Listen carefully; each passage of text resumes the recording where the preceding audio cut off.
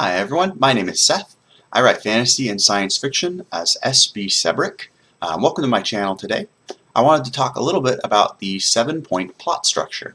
One thing that I've noticed, particularly when I was getting into writing and along with a lot of other friends of mine that are getting into writing, is we know the story we want to share, but we don't take the time to look at how stories have been told in the past and how they're being told now, to make sure that we're creating those stories in a way that the public can really connect to.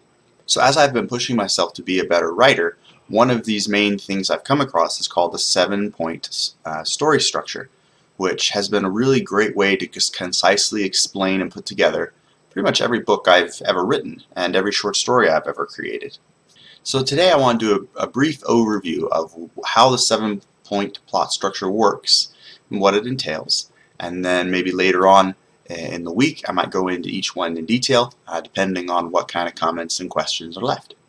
So the 7-point plot structure is kind of a chronological overview of how a story will work. Your first point is character, and then you have setting, and you have a problem, which is basically your opening scene in any story of any length. You have an individual with a problem in a setting. Ideally, the character that's in your first scene is the one that's going to have the strongest appeal to the readers that you're targeting. Keep in mind, when one character appeals to a reader, you can do that on multiple levels, depending on their life circumstance, their level of education, the kind of problem they're trying to face. There are a lot of different ways you can relate to a character. For example, Frodo in Lord of the Rings. Not all of us have been little midget hobbits that were drafted into the military to fight a dark evil overlord, but all of us have at one point in our lives felt small. All of us have felt like we don't matter or we can't contribute, and the whole story of the Lord of the Rings is that no matter how small you are, you can make a difference and can contribute. Learning how to take the flaws and the weaknesses and the situations of your characters and aim them towards appealing to your readers is a very important skill to bring people into your stories and to keep them there. Now, setting. Your character has to be somewhere. You want to make sure you're using concrete examples that clearly define the scenario around you. One of the great examples that I picked up on in Blaze Ward's book on the 7-point plot structure was that you don't want to use what are called fake details. For example, if I say the character walked into the barn, barn is a fake detail, because when I think of barn, I was raised next to my grandpa's dairy farm. We had this big brown dilapidated barn with these big tall roofs that were breaking in down at the middle because it was 50 years old. But for people that were born in the city, maybe, when they think of barn, they think of what the barn looks like in the picture books for kids, which is, the big red barn with the narrow sloped roofs from the Midwest because there was so much snow. And someone else that was raised on a different kind of farm might think of a different barn that's more of a silo. So you want to make sure when you're describing the setting, you don't use those fake details. In my case, for example, I would say wide, low-bearing, brown, dilapidated building with warped roof where the snow had piled up over the years. Another important piece for carrying over the story is your characters need to have a problem. In each of the chapters, your characters need to have a problem they're trying to solve. Ideally one that aims towards the main climax of the story.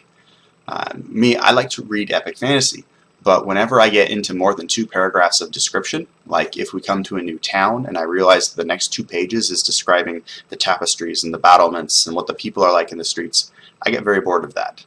Within about 2 paragraphs, I start skipping ahead to where I find dialogue, because we're not focusing on the character growth or the problem or the situation. We're just kind of sightseeing, and I read for more than that. That's me as a reader. Other readers are different. Some readers really love to dive into the setting and go through every single word. I'm not one of them. But one way to appeal to readers like me is to make sure that each chapter is starting off with a character in a setting with a problem. Not a character that's sightseeing, not a character that's sitting in a sauna and everything's fine. But that problem needs to be present, because that gives us a sense of urgency and pulls us on along into the rest of the story. Once you've established your character, your setting, and your problem, the character is going to try to fix the problem, whatever problem that might be.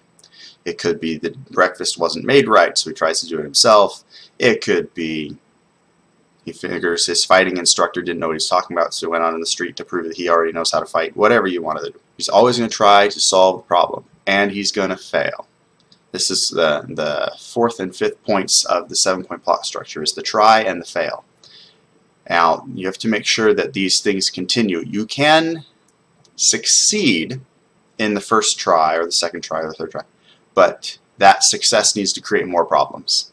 Like, we caught the agent that was tracking the bad guy, but when we read the letter that he was carrying, it showed that a bomb was set to go off over here. So rather than that try-fail cycle instantly solving all the problems, it opens up the doorway to new problems. The try-fail cycle, where the character tries to solve the problem and fails, the number of those is determined by the length of the story you want. So if you're doing a really short story, like flash fiction, that's like you're starting the story on a failed try, and then you try and succeed.